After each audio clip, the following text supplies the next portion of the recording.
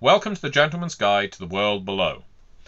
Now we're going to take a brief detour, a side passage if you will, away from the callings for a moment. We will return with the Holy and the Hunter in due course, but for the time being we're going to be talking about system, because a few people have asked me, well they've said, we love hearing about the callings and the world below, but how do we play this game, or words to that effect? And I could have responded to them in the comments on the YouTube videos, but instead I think it's worth making a YouTube video all of its own to explain. Not least because there are some people who really don't get on with reading rules in a rulebook, but they do appreciate someone explaining to them like this. So I will explain it in the simplest way possible now. The Storypath Ultra System is the system that the world below uses to govern whether you succeed or fail at challenges in this game. The Storypath Ultra System is a D10 dice pool system. What does that mean? Well, a dice pool is the number of dice you have in your hand, and the D10 is a 10-sided die, such as the one I'm holding up right now. A D10 looks a little like a diamond, and if you're listening to this on podcast, you're not going to gain the full benefit of the visual here, but you can take my word for it that that's what I'm holding. So, you roll your dice to see whether you succeed or fail. But how many dice do you roll? A character is built up of skills and attributes. Skills are rated 0 to 5. You may be untrained in a skill, or you may be a master, all the way up to 5 dots in that skill. Attributes are more like natural abilities, whereas skills are trained, attributes are natural, and they range from 1 to 5. These are things like your raw strength, your raw intellect, your wits, that kind of thing. Now, you'll note attributes start at 1, skills start at 0. And the reason for that is because you will never, ever be in a position where you roll 0 dice. With a 1 and an attribute, you will always roll at least 1. So, as an example, athletics is a skill, dexterity is an attribute. If I'm trying to run away from something, I will look at how many dots I have in athletics, let's say 2, and I'll look at how many I have in dexterity, let's say 3. And that means I will have 5 dice to roll to see whether I'm successful or not at running away from the thing chasing me. Nice and simple. But how do I know what is a success and what is a failure? Well, you look at your dice, and any 8s, 9s, or 10s are hits. You want hits. Hits determine how successful you are. So in the case that I've just rolled, while you can't see it, I can reliably inform you that I rolled a 7, that's not a hit. I rolled a 2, that's not a hit. I rolled a 5, that is also not a hit. But I rolled an 8, that is 1 hit. 8s count for 1 hit, 9s count for 1 hit, 10s count for 2 hits. So 10s are doubly impressive. In some cases, let's say my character is rummaging through a library trying to find a map from Crystal City to Erehulk, one of the settlements in the world below. And let's say the library is well sorted. The difficulty is only 1. That means I only need to get 1 hit in order to succeed. So in the example of my dice pool just there, I have got 1 hit, which means I succeed at what I'm trying to do. I would probably roll enigmas plus intellect to navigate this library. If I had that many dice, that is what I would get. So, let's put another example out there. Let's increase the difficulty. Why might a difficulty increase? Well, taking the library example, let's say it's in the middle of a settlement that was recently mobbed by Arachnida, and many of the buildings were toppled, set on fire, people ran into them or from them. The place is chaos. And I'm rummaging through this library, desperately trying to find this map before everything is plunged into damnation and inferno. And so the difficulty this time is, I'm going to be a bit harsh on myself and say the difficulty is 3. Difficulties rarely range higher than 5. 3 is still pretty damn tough. I need to get 3 8s, 9s, or 10s, bear in mind 10s count for 2 hits, in order to find this map I'm looking for. So I only had 4 dice originally, if you recall. I had 2 in enigmas, 2 in intellect. The odds aren't in my favour, are they? Still, I can roll and see how many 8s, 9s, and 10s I get, but I don't think I'm going to succeed. This is where something called enhancement can come in to help you. In the Storypath Ultra System and in the world below, characters can benefit from enhancement. Enhancement can be anything from having a really sharp sword when you're trying to stab someone. That gives you an enhancement. Having climbing gear when trying to climb up the sheer wall of a chasm. That gives you an enhancement. Knowing someone who you're trying to persuade. Let's say they already trust you. That therefore makes them more persuadable or amenable. That gives you an enhancement. All of these things can give you enhancements, and those enhancements tend to range from a value of 1 to 3. They can go higher. 1 to 3 is pretty standard.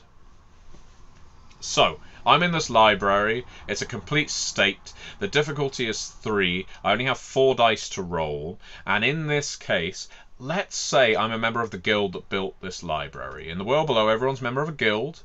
So let's say it's a union of cartographers and stratigraphers library. What I will say to the story guide is, well, I'm a unioner.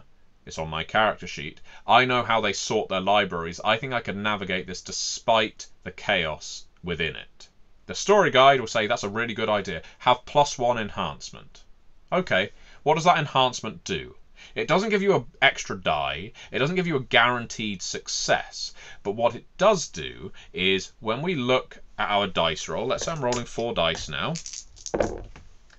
Okay, that's a decent roll.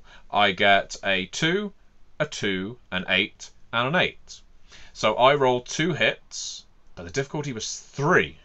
Luckily, I have an enhancement of +1. Now I succeed. The enhancement only comes into effect if I get 1 or more hits. You have to get at least 1 hit in order for an enhancement to apply. Now, enhancements can come in all kinds of forms and, again, all kinds of values. Maybe I was the person that sorted this library in the first place. Maybe I know exactly where this map was before the library was hit. Maybe I know what the map looks like. Whatever the case, all these things can add enhancement, and it's up to the player quite often to negotiate it or explain it to the story guide for why their character is due an enhancement. That's how enhancements work. You apply them after you roll because you need to determine, first of all, have I scored a hit? If you don't score a hit, you don't get the benefit of an enhancement. Now I'm going to complicate things because complications are the inverse, if you like, of enhancements. Complications do not add difficulty. Complications do not make your life worse. Complications do not make you less likely to succeed. But complications can make a story very interesting and complicated. Usually in an interesting way. So our character is rummaging through this library. There's been an Arachnida assault. There's blood. There's people that run everywhere. There's people hiding in corners. You're desperately trying to find this map before the next wave of the assault comes, and so you're picking through all this refuse. The story guide says, I'm going to add a moderate complication to this challenge. That moderate complication is, if you fail to buy off the complication, along with the difficulty, there's an Arachnida hidden underneath some of this vellum, and when you move it, it's going to jump up at you. You see, complications are rated 1 to 3 as well. Minor, moderate, major. And these complications, you can buy off the difficulty, you can find the map, but if you don't buy off the complication as well, something complicated, well, something will happen to complicate your life. That could be something like an Arachnida jumping out. That could be something like, oh, the sunflies suddenly leave the library for some reason. They've been spooked. It's pitch black now. You've got the map in your hand, but you can't see anything. It could be the assault starts right now. All of these things may be different value of complication. I'd suggest being plunged into darkness is a minor complication. Having an Arachnida jump out at you is a moderate complication. Having a full-on Arachnida assault on your settlement is a major complication.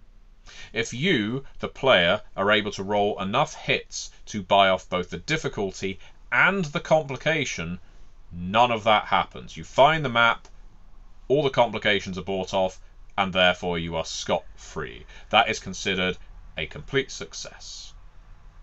So that is the Storypath Ultra System. You're trying to get 8s, 9s and 10s in order to hit a difficulty which ranges from 1 typically to 3, sometimes it can go a bit higher. Every 8, 9 or 10 is going to count towards hits that ultimately lead, hopefully, to success. You can have enhancements from things like equipment and personal knowledge or relationships or training, and those enhancements will add to your hits as long as you scored 1 already.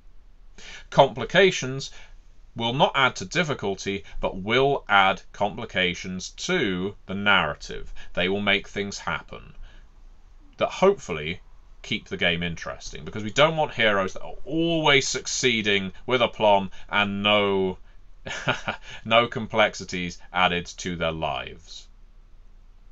That's it. That's the Storypath Ultra System. Now, in the next video, what we're going to go into a little more is what you can do with additional hits. If you, for instance, have a massive dice pool of 8 and you only had to get a difficulty of 1 in order to succeed, and let's say you roll 4 hits, well, you've now got 3 dice that aren't doing anything, but they can do something.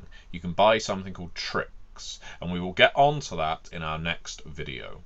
But until then, thank you very much for watching and or listening to this rundown of what the Storypath Ultra System is. You now know how to play the world below in 10 minutes. Thank you very much.